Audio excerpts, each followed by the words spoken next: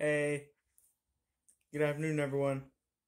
Now, I just realized something about He-Man and the Masters of the Universe. You know the the Prince Adam of Eternia, since he's He-Man,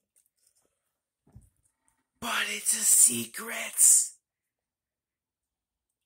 to only his parents and Tila and the villains. So, don't tell anyone. It's a secret. That part of the act of not mentioning to anyone that doesn't have to know that he's He-Man, he has to pretend to be this lazy, unimpressive guy. And something I realized, how much of that is him exaggerating that he's not He-Man, but he is, but it's a secret. And how much of this is I get to just not care for a little while until I have to, do my thing, draw the sword, and say what I say, and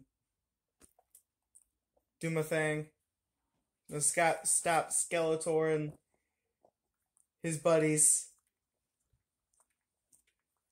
So it's just something I thought was kind of funny.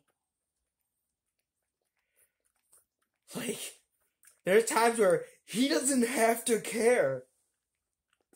I know the kind of person he is, but for any of us who care about people, for me at least, it feels nice to not care and just relax. Sometimes. I don't know, I bet all of us have had that. And he gets to do that a lot. So, yeah, I don't know, just something I thought was pretty funny that I wanted to share. So, if you have any, thoughts on that, any alternate opinions, please feel free to comment. Just, keep it reasonable. It's never good to go over the top. Unless it's for comedic effect, but however, whichever. Anyhow, so, until next time, super, take care now. Bye-bye then.